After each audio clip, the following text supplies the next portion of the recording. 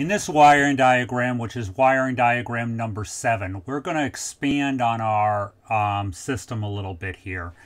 And we are going to talk about a steam system that uses an air handler.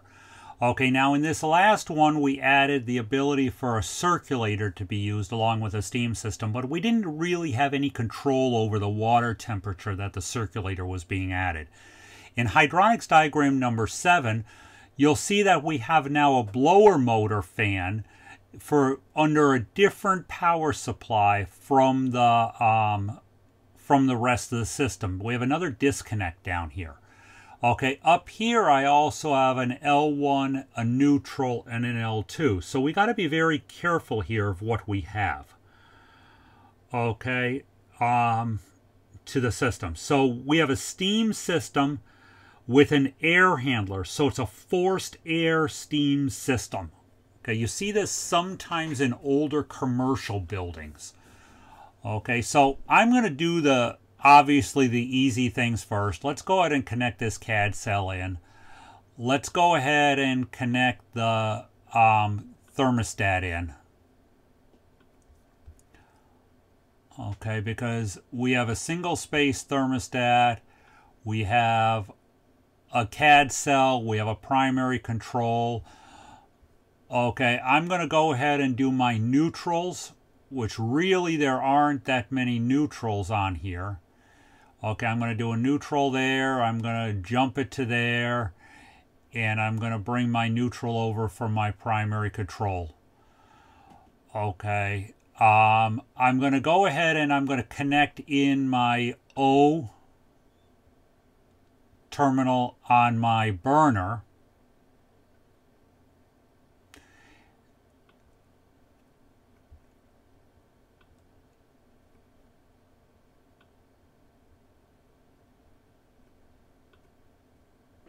Okay, now the only thing I have left to do is I need to connect my I need to connect my line voltage coming in to my 120 volt side of the circuit. Anything over here is basically 120 volt.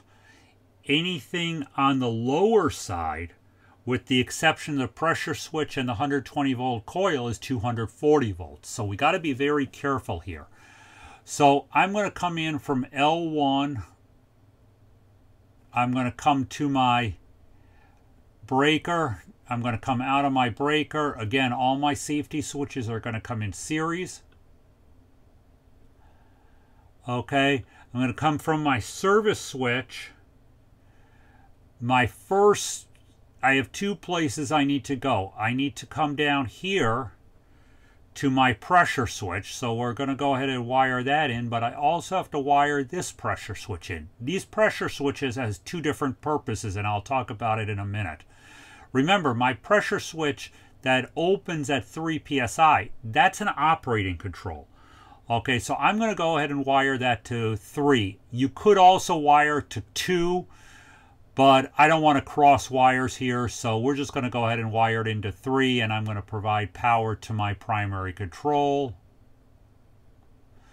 Okay, out of 4, I'm going to provide power to my water feed valve. Water feed valve is going to come back, and we're going to tie this into neutral eventually here. Let me get this back over to neutral. And I got to be careful because I got to leave room because I have another line voltage wire I need to get around there.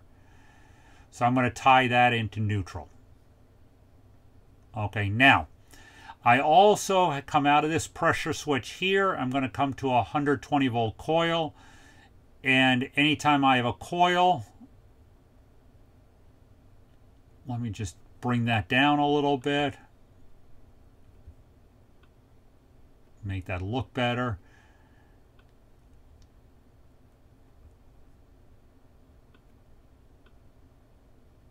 Okay, we're going to bring it back to neutral. Okay. So my 120 volt side of the circuit is fine, but now I have a couple components down here that are 240 volts that I still have to deal with. I'm going to change wire colors here, and I think I'm going to go ahead and do my 240 side of this. My L2 I'm going to use black wire for. So I'm going to come out of L2, and I need to go to the disconnect. Okay, we cannot just treat it as a neutral because it's not a neutral. So anytime we have an L1 and an L2 labeled, especially anything higher than 120 volts, we have to switch both sides of the circuit. So I'm going to come out of my disconnect for L2, and I'm going to come over to my top side of my contactor there, and I'm going to come over to my blower fan.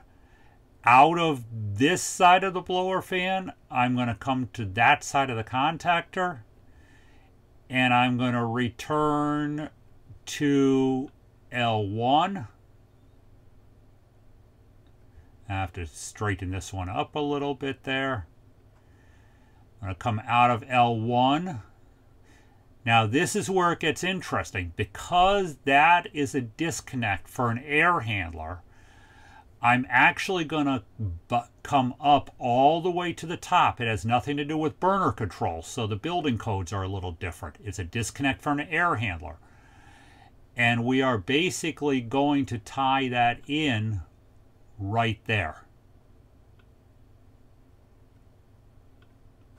Okay, so once again, L1 and L2 together bring 240 volts down to this blower motor.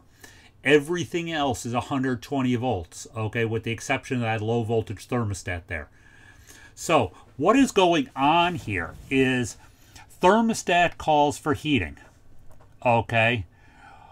We start providing power to our primary control. We say primary control, turn the burner on and start heating.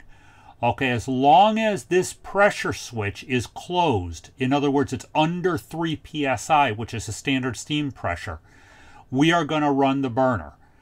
The pressure is going to start building up as the water boils. Once the water hits, I think this pressure switch says it's set for like a 1.5 psi. As long as the water hits that 1.5 psi, in other words, I have steam in the system, we are going to energize this 120 volt coil, which will turn on the blower fan. What that does is it actually prevents cold air from being blown around the space. We know we have steam in the system once we hit a 1.5 psi at the air handler. This whole cycle continues until the thermostat satisfies and shuts off. Now the key is that this burner and this boiler has to be big enough to handle the heat load of the cold air or the cooler air blowing across this coil. So sizing is pretty important here, or this will cycle on and off. If you ever come across a system where that air handler is cycling on and off on a steam system, check that pressure switch and make sure that that boiler is big enough and providing enough heat with nozzle sizing and everything in order to provide the proper steam to that air handler. But again, just a variation on a steam system.